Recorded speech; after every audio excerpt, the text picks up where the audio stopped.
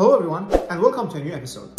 If you're expecting to become a physician resident in Canada and you're wondering how much physicians as resident they make in the Canadian healthcare system, this video is for you. If you are a medical student or you're an international medical graduate wondering on how much money you're going to make during your residency, stay tuned. Medical residency is a very crucial part in the development of a physician, but also at the same time it could put some financial strains on you because you're not making full salary as a physician. In this video, we're going to talk about what are the factors that can affect your income and what are the general expenses. Medical residency in Canada varies between 2 years up to 7 or 8 or 9 years. It really depends on what type of residency you are doing. But in general, it usually varies between 2 years to 5 years. There are several factors that affect how much money you make, but one of the most important factors is the location of the program. Resident salary in Canada ranges between $60,000 to $70,000, and it increases as you become more senior and you become more advanced in your training. But it's all online. To check how much residents make, it really depends on the province, and you can check the CARM's website here, and you can go to their website and they mention each province and what are the yearly salary of a resident before taxes, so you can explore that on your own. I'm from Ontario, so I can talk about how much residents make in Ontario. If you look here, you can notice that as a first-year resident, as of July of 2022, you make around $62,000. And then you become more senior, you make around $67,000, and in your third year, you make around $72,000. So every year, your salary is going to increase. And also there are several factors that can affect this, like the inflation. But also at the same time, as more money you make, you're going to pay more taxes. The numbers here are mainly your salary before tax, and then you have to pay tax. And that percentage varies between 5% to 10% because, as you notice, your maximum you are going to make, it's around $90,000 to $100,000, and that's around like PGY 8 or PGY 9, and we're going to talk more about in details what does that mean. And then on top of that, we sometimes are on call. In Ontario, for example, we do between 5 to 7 calls in a month. What does that mean? Being on call means you are in the hospital and you're available to see patients, to see consults after normal working hours. What does normal working hours mean? Normal working hours are anywhere between 8 to 5. For example, let's say I'm on call today for medicine. I go to my shift, which starts around 8, and I finish at 5. But at 5, I don't come back home like normal human beings do. No, I stay in the hospital and I do more work. So I'm available to see patients and see more consults. And I work from 5 p.m. until the next day around 7 or 8 a.m. If I'm lucky, I usually have time to sleep, but usually if you're on a busy rotation, you might not sleep. So this is called call shift. It is tiring, but most of the learning happens when you're on call. Sometimes you are lucky and you get some sleep, and sometimes it's busy and you don't sleep. So when you do this call shift, you get paid an extra money on top of what you are making. For example, if you're on call during a regular day, you make around $120, and then if you're on call on a weekend, you make around $140. So that's for a single shift. In a month, if you do 4 or 5 shifts of a regular day calls, you're just going to multiply that number by 128 or whatever number it is during your year of residency. There are other types of call which is known as home call, like some services like hematology, for example, benign hematology. I don't need to stay in the hospital because usually it's not busy, so you're allowed to come home and stay in your place. But if needed, they might call you and ask you to see a patient. Now, let's go back and talk what is this PGY level. So PGY, as you saw in the table, means postgraduate year. Any residency, at least it's going to be 2 years. For example, family medicine here in Canada, in Ontario, it's around 2 years. So you finish your 4 years of medical school, or if you're an international medical graduate, you graduate from medical school and you do residency, and that residency is for 2 years. And after those 2 years, you become an independent physician. Remember, in this video, we're not talking about the salary of an independent physician. We're talking about the salary of a resident, which is a completely different. There is a huge gap between your salary as a resident and your salary as an independent physician. There are some residencies that require more time. For example, internal medicine, it's 3 years, and some people choose to do a fellowship. So you might do 2 years of an extra fellowship, like oncology. So that's combined is 5 years. And sometimes people choose to do another fellowship. For example, they might do breast cancer fellowship in oncology, so that's an extra year, so that's combined is a 6 years. So you did 3 years of internal medicine, 2 years of oncology, 1 year of breast cancer. But there are also other ways to increase and prolong your training. For example, some people might choose to do internal medicine, so that's 3 years, and they might choose to do cardiology, so that's another 3 years, so that's 6 years. And then on top of that, they might do interventional, so that's 1 year, and then they might do 2 years of critical care, so that's around 9 years. Yes, the training is long, but people do what they love, and it really depends on what you want to do and how you want your practice to look like in the future.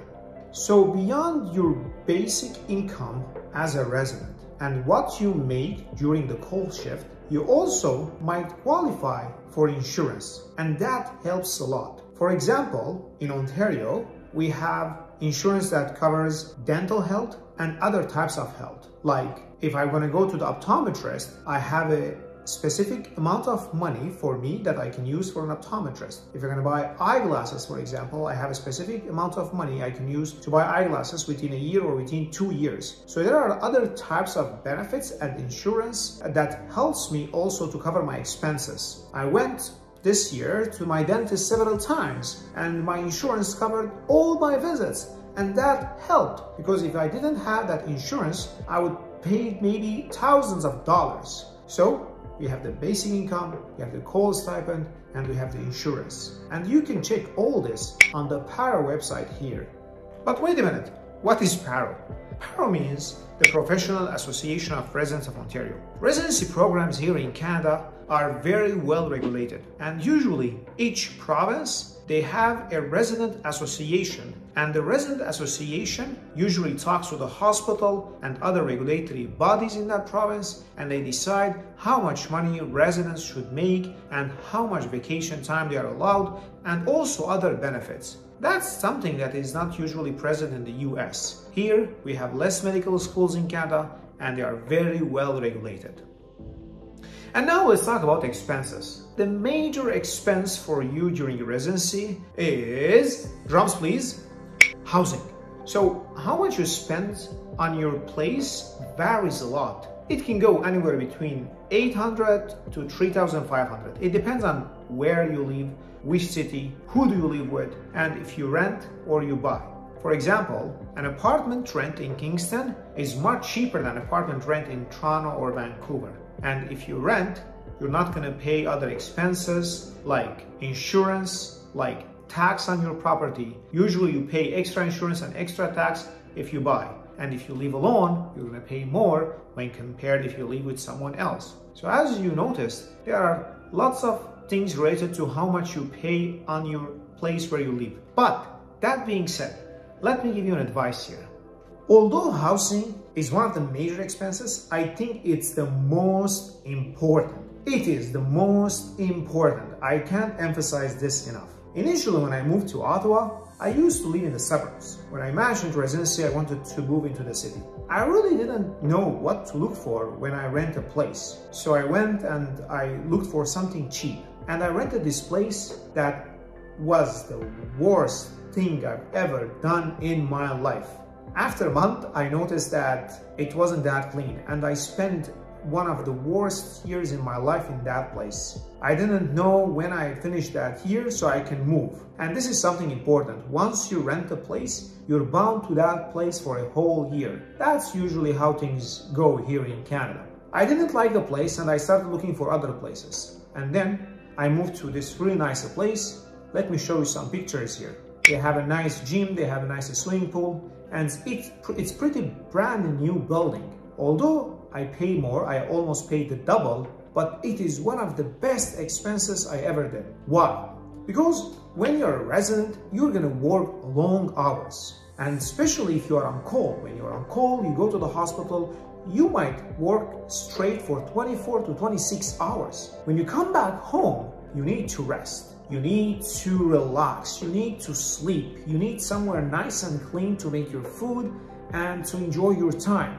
So you need to invest in a nicer place that is clean, that is friendly to walking, biking, hiking, whatever activity you like, and you can do other things. That, for example, here in my apartment, if I stayed the entire week in my apartment building, I wouldn't say no. There's a gym, there's a swimming pool, there's a guest room, and there's a patio outside, which is really nice in the summer. So look into those things when you rent a place. You need to be comfortable. At the same time, my apartment building is close to other amenities, like there's a gym, there's a grocery store. These are very important factors because during your residency, you don't have time to commute to go to the grocery store. You don't have time to spend 30 minutes to go to the gym. If there is a gym close to your place, if there's a grocery store close to your place, this will save you huge amounts of time. Now let's talk about another important expense, which is food. Again, how much you spend on food varies a lot. It can go anywhere between $300 to $700 per person. It depends on several factors. First, where you live. Second, where you eat. If you are a person who likes to go outside and enjoy a dinner outside, you're going to spend more versus if you like to cook at your place. But I truly believe that in residency, it's important to go out and see people and make friendships. The years are very short and residency suddenly ends. So it's never wrong to go out and enjoy time with friends, have a meal with them, build friendships, build relationships, and build moments that you're gonna remember until the end of your life. Now let's talk about another expense, which is transportation. Again, how much you spend on transportation varies a lot, and it depends on, you guessed it, depends on where you live and what type of car you drive. For example, if you live in Toronto, you might not buy a car. You will only use the public transportation. I remember when I was in Toronto, I met a resident who never bought a car in his life. He used the public transportation, the subways, in his medical school and his residency. On the other hand, if you live in cities like Ottawa, where I live right now, you will need a car because it's much more easier because the public transportation is not the best. And how much car costs? It depends on several factors. It depends if you buy the car, or you lease the car, or you finance the car. Those are three different options. And it depends if it's a new car, or it depends it's an old car. On top of that, you're gonna pay for car insurance and gas. For example, from my real life, I can tell you that my car costs me around $400 a month. So that includes the car insurance, the car finance, and what I pay for gas. As you can notice, the expenses can sometimes be expensive.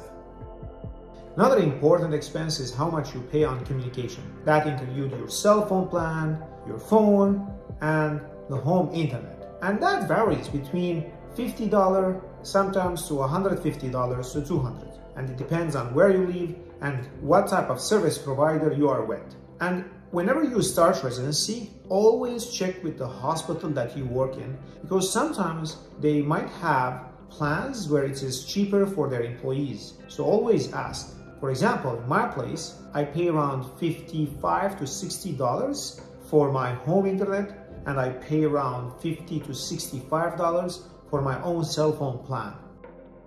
Finally, there are other expenses that it really depends on your personal situation, like entertainment, clothing, daycare if you have kids, travel. It really varies. But the previous expenses are the major one that usually everyone pays for. Thank you for watching this video. I hope you enjoyed it, and I hope it helps someone who is starting their residency. If you have any questions about residency, about medicine in Canada, please leave it in the comments below and feel free to email me as well.